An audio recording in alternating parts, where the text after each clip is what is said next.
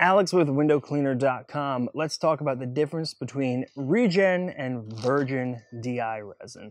Virgin resin is just that. It's brand new, never been used, straight from the factories in either India or China. That's where all resin comes from. It's really not made anywhere else.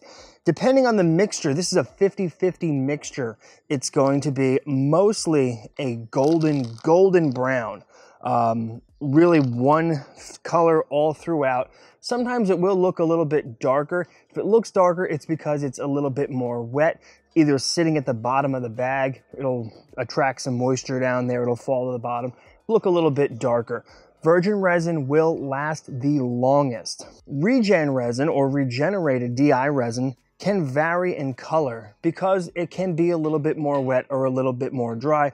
Also, you don't know the exact mixture of it. It usually is around 50-50, but it can come from a lot of different sources, and you don't always know exactly the mixture that you're getting here.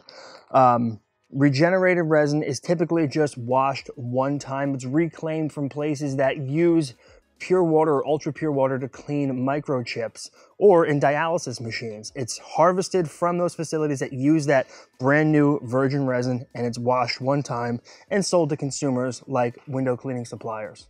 Because it's been washed one time, it is not going to be as effective for as long. It'll certainly get you to zero, but it's not going to last as long as brand new fresh virgin DI resin.